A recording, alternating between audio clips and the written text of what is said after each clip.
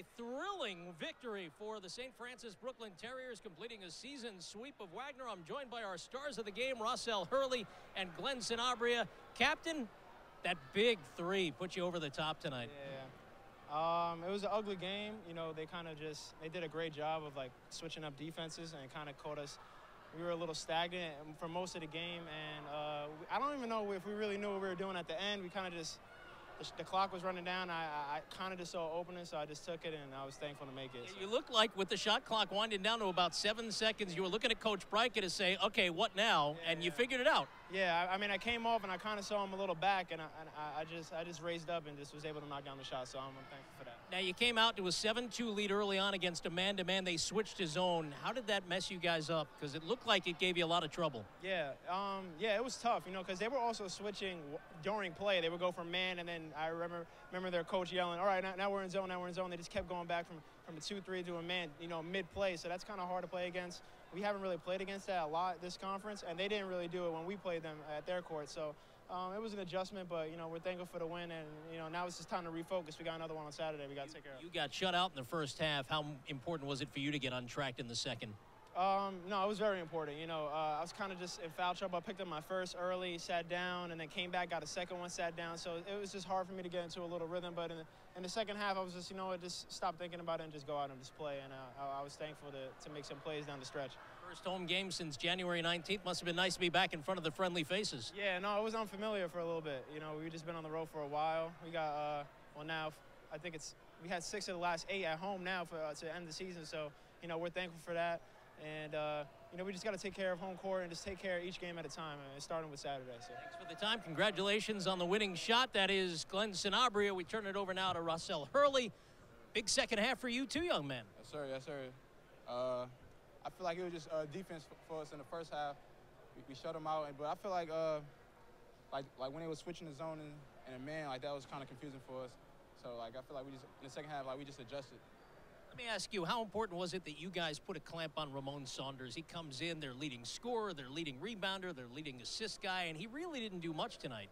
Yeah, the first time we played him, he really did his thing. So we knew tonight, so we had to shut him out so we can try to win. Yes. It was really a slugfest in that first half. You guys were down 19-17. You come out, you wind up winning this one. You scored a lot more points in the second half, both teams.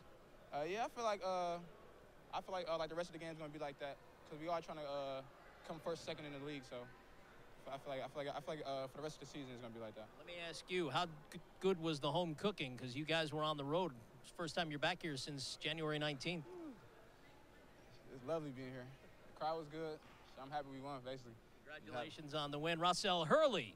And we will have Coach Glenn Braica coming up after this timeout on the Terrier Sports Network, powered by NEC. Front row.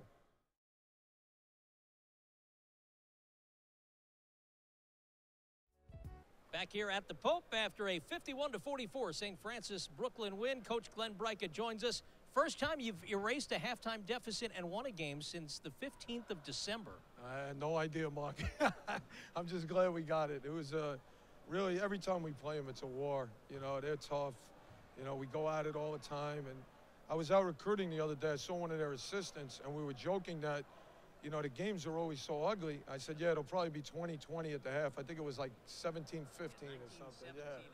So, you know, those are the kind of games that we have with them. They're great. I love games like that. They love them. It's just, I'm glad we came out on top. It could have went either way. You told me slugfest, street fight, and it lived up to every bit. It's always like that when we played them. I thought they did a great job, you know, with the press, slowing us down and taking us out of rhythm. And we got comfortable in the second half. It was tough to play against, but every time we play them, it's like that. It just comes down to just, it's a war, and whoever gets a little separation wins the game, so. Their strategy, Bashir Mason's strategy in the first half, after you guys went up 7-2, they went from man-to-man to zone, and it really seemed to confuse your guys. You know, we can shoot the ball, and we haven't seen zone in a long time, and we're usually very good against it. It's just that we hadn't seen it in about, you know, a month and a half, 2 months, so. You know, we were a little tentative. I thought our guys were tight. I hope it wasn't me, but I wanted them like that on defense. I didn't want them like that on offense. But it's hard to get them to change from one end of the court to the other. I thought we played really hard defensively.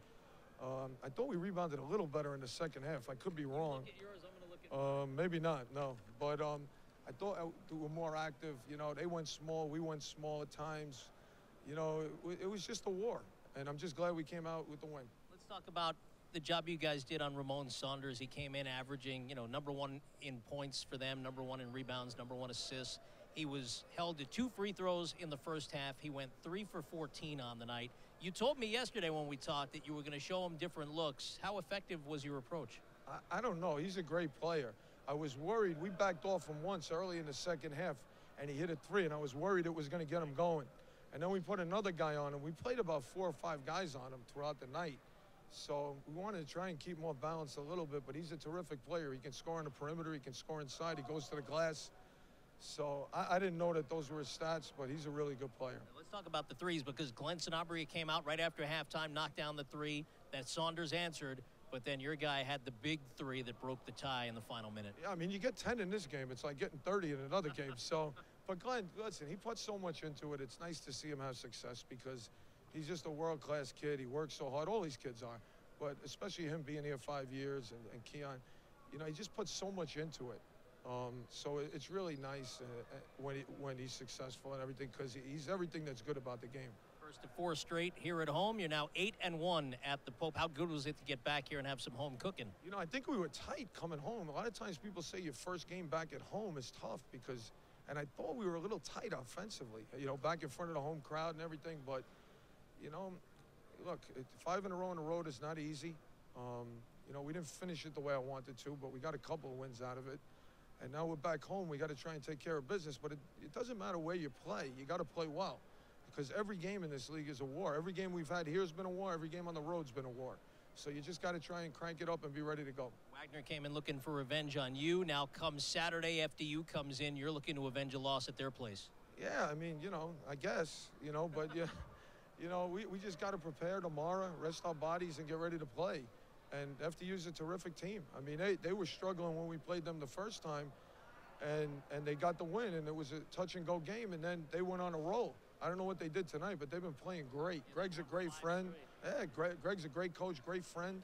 And, you know, it's going to be another war Saturday. There's no nights off in this league. So, all right, we'll get some rest. Thanks for the time. I'm glad you're feeling better. Thank you, Mark. 51-44, St. Francis Brooklyn defeats the Wagner College Seahawks. Terriers complete a season sweep in the series. I'll wrap things up with Coach Barry Rorson when we come back after this on the Terrier Sports Network, powered by NEC Front Row.